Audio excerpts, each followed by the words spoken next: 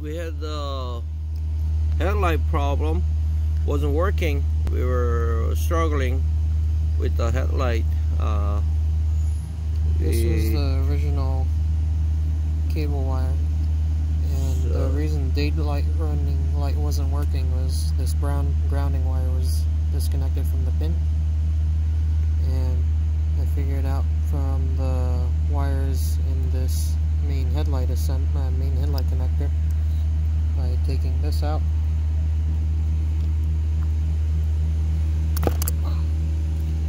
It has labeled what the different wires are.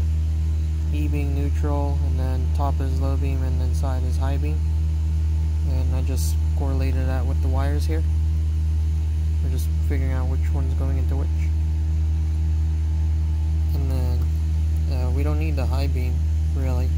It's too focused, so I took the low beam and the neutral wire out and plugged, and then with the previous fog light switch wiring job I did, I tapped the low beam positive line into the switch line of the fog lights, and then just took the grounding wire into the grounding wire nut I have here.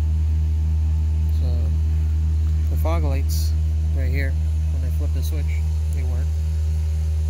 And so now whenever I turn on the switch without having to turn on the headlight switch, just do this.